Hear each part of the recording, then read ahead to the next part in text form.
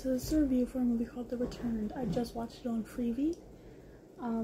It says after the death of his father, a college student returns to his home to settle the estate. He begins to experience weird and unsettling occurrences and soon learns that the horrors of his childhood are not as dead and gone as he thought. This movie had a really good storyline, it had a really good plot twist, and the ending left you wanting more, honestly. It also did have some confusing parts, because it felt like they were like faking sciencey moments. But, minor spoiler, kind of a big spoiler, his mom dies, disappears. Like, they never found a body or nothing when he was a child. And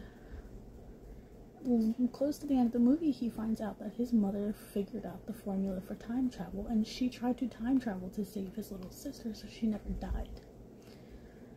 Now, she's like haunting him, but there are times when she's in full form and like corporeal form, so it's like, it's confusing. Where is she, back in time or forward in time? It's very like keep your mind focused on this movie type movie, but it's worth the watch. It came out in 2021. It's really good. If you have Freevee, check it out. It has a 4 out of 10 rating on IMDb, but I don't ever trust those ratings. So if you've seen The Return, please comment, like, subscribe, and let me know what you think. If you haven't, if I can link it, I will.